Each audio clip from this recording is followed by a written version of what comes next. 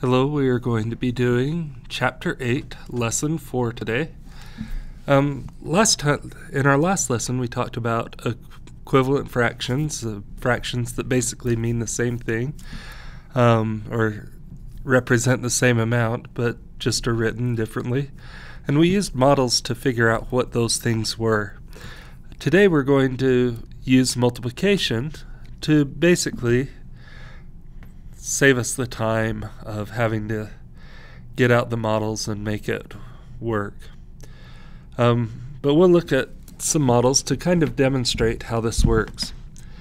So our first example, it says a recipe for spaghetti and meatballs calls for 3/4 pound of ground beef. Find two fractions that are equivalent to 3/4.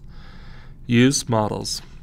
So here on the thing they have our 3/4 on that top row that you can see, and then on our second row they have used 1/8 tiles, and so we have our 1/8. There's 1, 2, 3, 4, 5, 6. 6/8 means the same as 3/4. And then they also have the 1/12 tiles.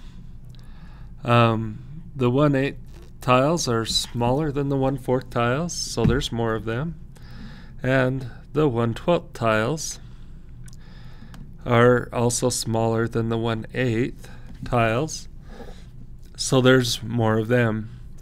Now let's talk about this real quick just so you understand why the pieces are smaller. In a fraction, we have the numerator and the denominator.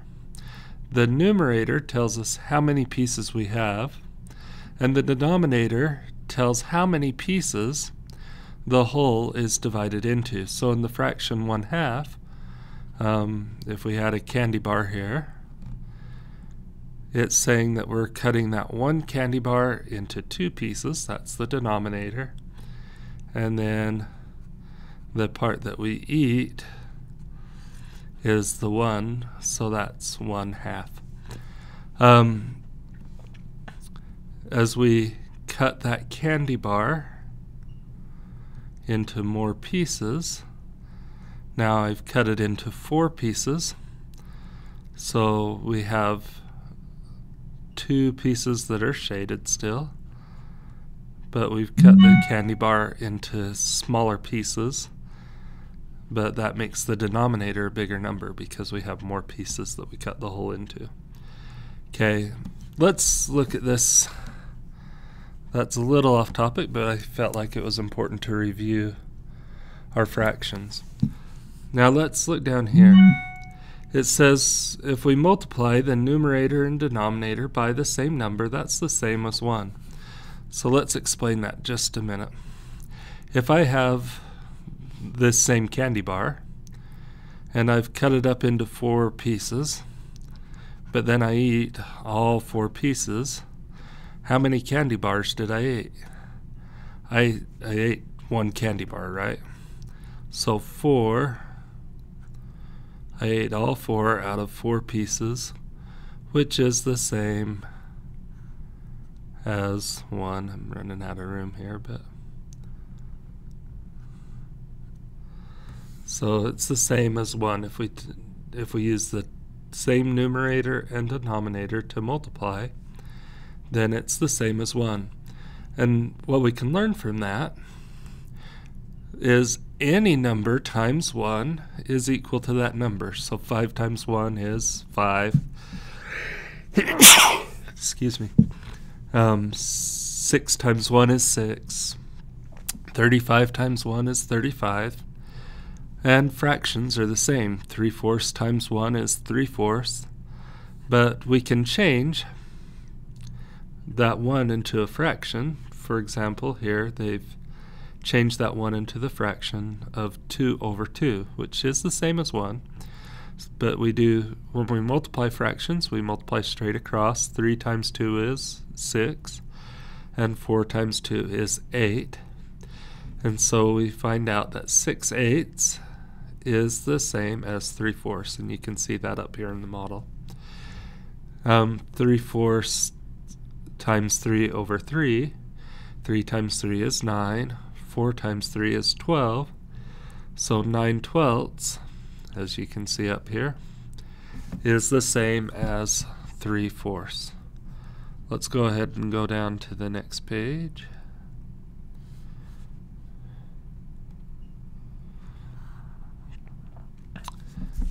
Okay, it says you can use multiplication to write fractions with a denominator of 10 as an equivalent fractions with denominators of 100. So this is focusing more on the tens and the hundreds. It says Liliana has a container of dry beans. The table shows the fraction of each type of bean. Which type of bean shows the fraction is equivalent to 3/10 of the container? So here they have 3/10. If we times the top by 10 over 10, 3 times 10 is 30. Oops, we need to make it so I can write.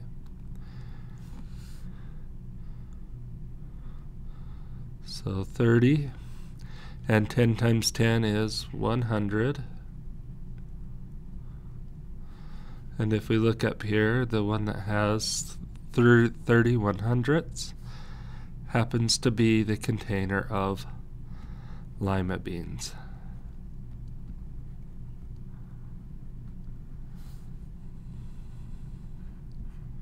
Whoops. Okay, let's go.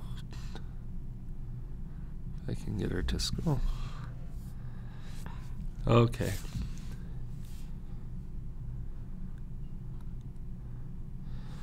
It says write the fraction for the part that is shaded, then find an equivalent fraction. So how many pieces do we have altogether? There's 4 equal pieces, and 2 of those are shaded. And we're using multiplication in this lesson, so we could times this by, say, 2 over 2. 2 times 2 is 4, and 2 times 4 is 8. So 4/8 would be an equivalent fraction. We could times 2 over 4 by, we'll say, 5. Whoops, let's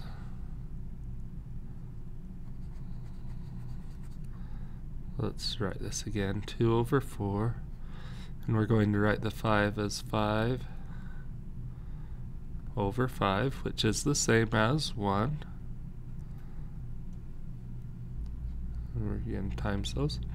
So 2 times 5 is 10, and 4 times 5 is 20. So we have 10 20ths. That's an equivalent fraction. You'll also notice that half of that's shaded, so you could even throw in 1/2 as an equivalent fraction. Our next one is 1/3. There's 1 shaded piece out of 3 pieces, and we could do 1/3 times 2 over 2. 2 times 2 is 2. 2 times 1 is 2, and 3 times 2 is 6. And so 2/6